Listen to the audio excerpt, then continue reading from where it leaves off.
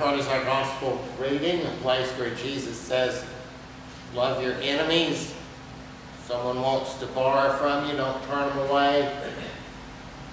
There's places in the Gospels where Jesus says not to worry about what you're going to eat or what you're going to drink or what you're going to wear. He says we don't need to worry about those things because God will provide them.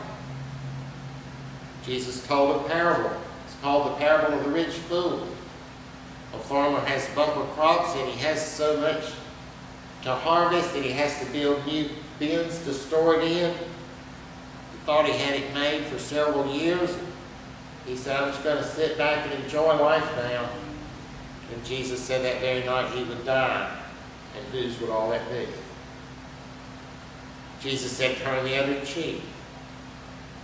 Now these teachings of Jesus are the exact opposite of how we live our lives. We live our lives striving for what we're going to eat and drink and wear. We live our lives storing up for the future. We don't turn the other cheek. We don't live lending money to whoever wants it and never expect to be paid back. But yet Jesus, in no uncertain terms, flatly, clearly told us to live like that. You talk about stuff that there's no argument about. You cannot argue with the fact that Jesus said those things. He said them. They're crystal clear. But they're unrealistic. How can you survive in the world if you don't try to provide yourself food, clothing, and shelter? How can you survive if you don't at least try to plan a little for the future? How can you survive if you don't try to protect yourself, protect your loved ones? In the Gospel of Luke, Jesus said, no one, having put his hand to the plow and looking back, is fit for the kingdom of God. Who among us, though, has not put our hand to the plow and at least glanced back just a little bit? Now, there are many, many more such sayings in the Gospels coming straight from the mouth of Jesus. In fact, things like that comprise the majority of the teachings of Jesus. Yet they're unrealistic. The majority of the teachings of Jesus are simply unrealistic. You cannot survive in the world if you follow the teachings of Jesus. And yet that's what we're supposed to do.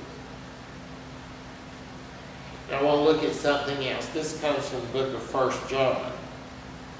He who sins is of the devil, for the devil has sinned from the beginning.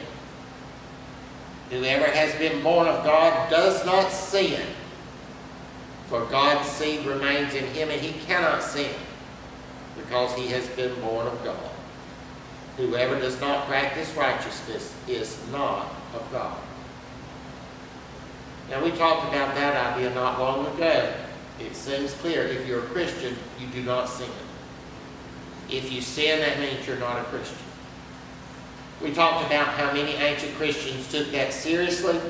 They believed that once you became a Christian and were baptized, all of your sins were forgiven, but they looked at forgiveness as a one-time thing. If you became a Christian and were baptized on February the 2nd, 2020, all the sins you had committed prior to that were forgiven, but the sins you commit after that won't be forgiven, so you should never sin again. Forgiveness was a one-time thing. It didn't take long, though, for people to realize that was impossible. You could not live without sinning. They tried and tried, but they found it was impossible. People got the idea then. They said, well, you know, the reason we can't live without sinning is that we're living within society.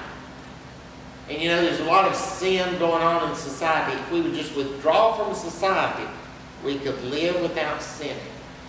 And this led to something called the Desert Fathers movement. It started taking place about 200 years after the time of Jesus. The Desert Fathers movement was the name of the movement where people just started moving out into the desert, usually in Egypt, and living alone as hermits or in very small groups.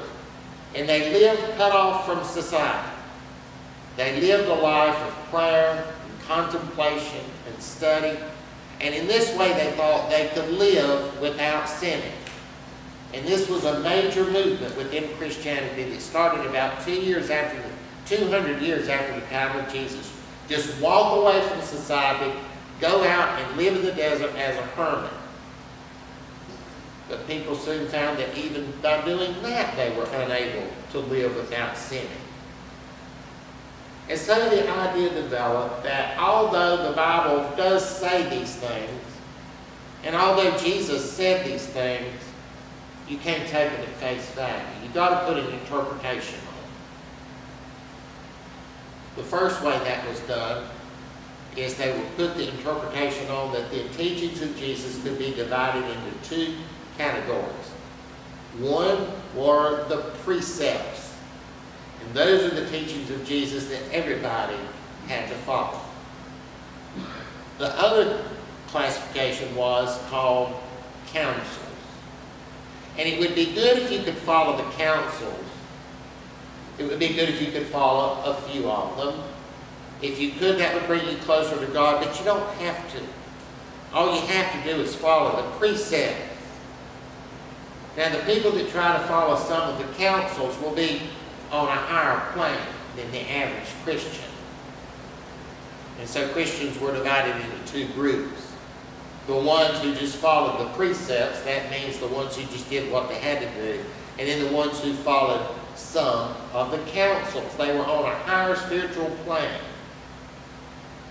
And the counsels were generally, most all, of the teachings of Jesus. Sermon on the Mount, for example. Everything in the Sermon on the Mount was seen as a counsel. You could follow them if you wanted to, and if you did, you'd get a special blessing for it, but you didn't have to. And this was, in general, the way it was looked at until the Protestant Reformation. The Protestants were hesitant to divide Christians into two classes, the average and the spiritually higher. So they said, we don't think that's right. So they developed another way of looking at it rather than the precepts and counsels. The Protestants said, you know, we think human society is very important. And after all of us live in human society. And we go to the New Testament and we see how the Apostle Paul wrote and said that we should be good citizens in society. We should work and earn our own way. We should be obedient to the laws of society. And they took this to mean that if you're a Christian, your first obligation is to be a good citizen in society. They believe that you should make your own way, earn your own living, obey all the laws of the government, and enforce the laws of the government.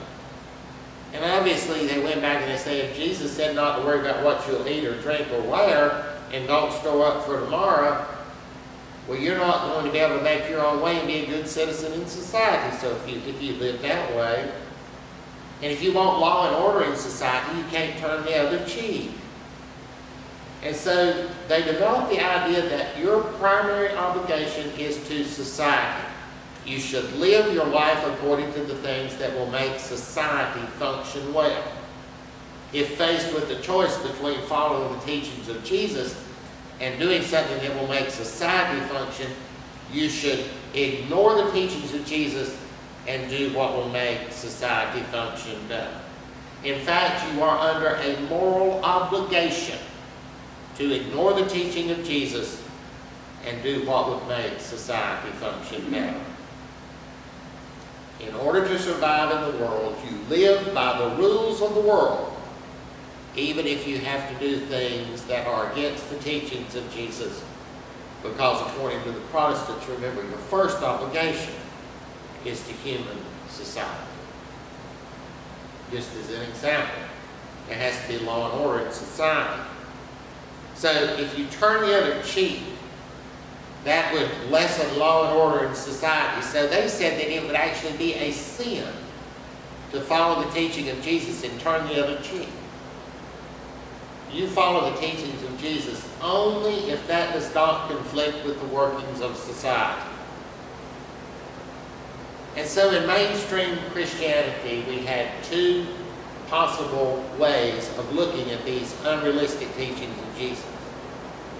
The first one said that they are for people who are wanting to be on a higher spiritual plane, and from all those teachings you can pick and choose a few to try to follow, and if you do that, you'll be on a higher spiritual plane. But you don't have to.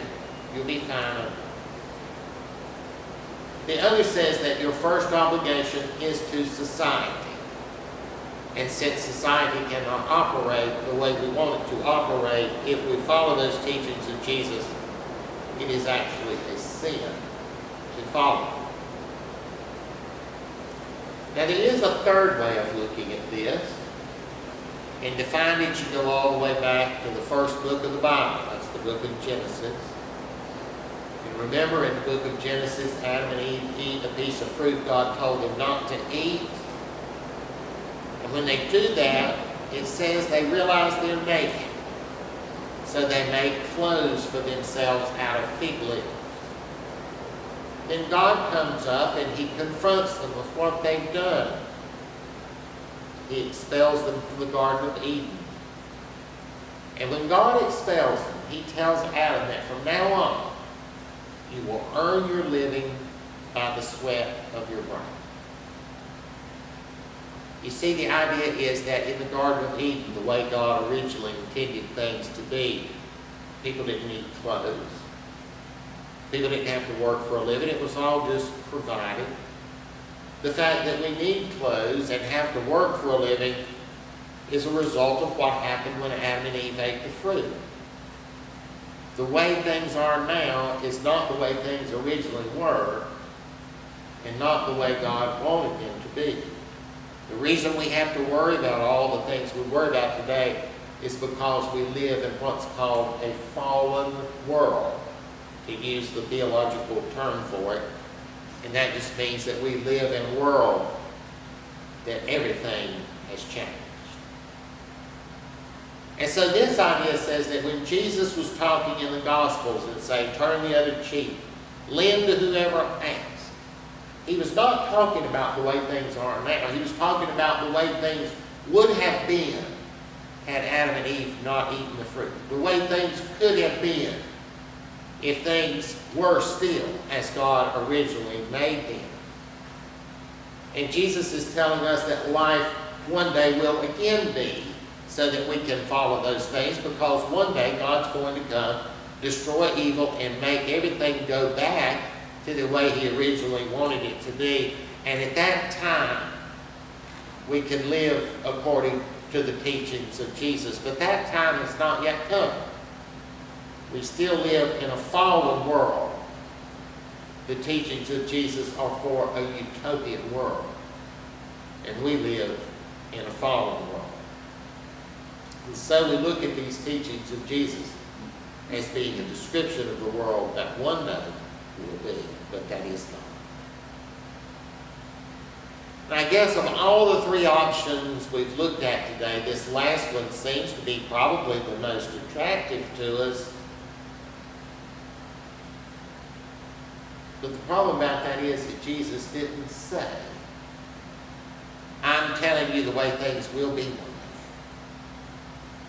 Jesus said, go and live like this. See, there's a problem with that explanation. Nowhere did Jesus even hint that these things were not to be followed. Nowhere did Jesus even hint that this was just a description of the way things will one day be. Nowhere. And so we're left with these unrealistic teachings of Jesus that we think that we just can't follow. We have to be careful about ignoring the teachings of Jesus. So what do we do with it? We cannot make life go back immediately to be the way God intended for it to be.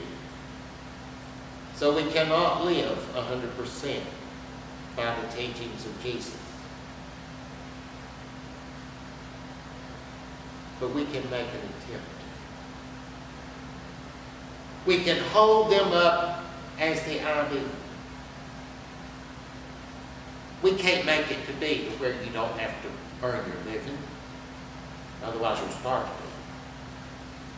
But we don't have to get carried away and be like Mr. Scrooge. We don't have to, we can't make it to where you can't live. You can live by turning the other cheek. But we can have it as the ideal. The teachings of Jesus are not just for people that are on a higher spiritual plane. And neither are they teachings that tell us how things one day may be. Neither are they teachings to be ignored because our first obligation is to society. They are teachings to be taken seriously by everyone, although it is in fact impossible to pattern our lives 100% living by them. We are always to hold them up as the ideal and try whenever possible to incorporate them in our lives, even if it costs us something. Even if it means we're not as successful and prosperous as we could have been by not following. If there's any problem among American Christians today, is that most Christians want Christianity that costs them nothing.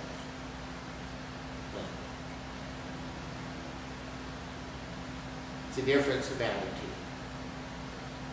We know that today we sometimes have to involve ourselves in things that are strictly speaking not right. We do that in order to survive. We can't always turn the other cheek. But the difference is that when we're in a situation when we cannot turn the other cheek, we don't gloat over it. When we cannot turn the other cheek, we don't do it very humbly. We do it very humbly and without gloating. We do it regretfully. When it's impossible to turn the other cheek, we do it regretfully, realizing that we've stepped over the line, but that we have to. We do have to plan for the future, at least to some extent, but we don't have to make that the focus of our lives. We do have to have food, clothing, and shelter, but we don't make gods out of those things. And we don't make that the focus of our life. When we look at those passages that say you cannot sin if you're a Christian, we know we're going to sin if we're a Christian. But we try not to. We try not to. When we sin, when we see ourselves involved in sin, we recognize it, we turn from it, and we resolve to stay away from it. Will we always succeed? No. But we make an effort. I've said in here before, the difference in non-Christians and Christians is that Christians make an effort. Christians may not be perfect, but they make an effort. And so we make an effort.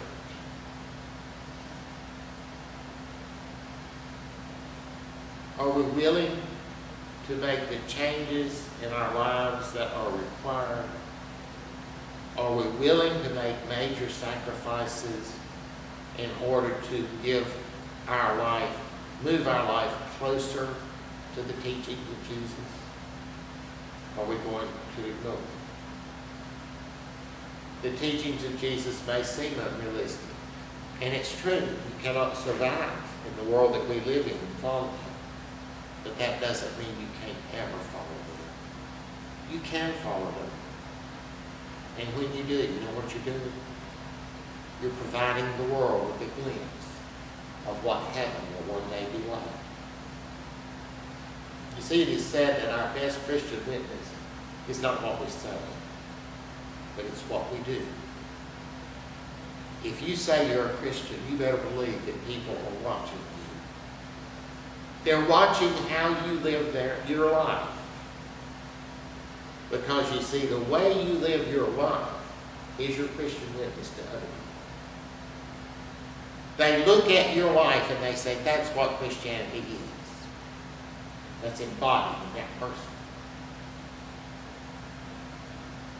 may God grant that people would see a difference in our lives and in the lives of those who are not Christian.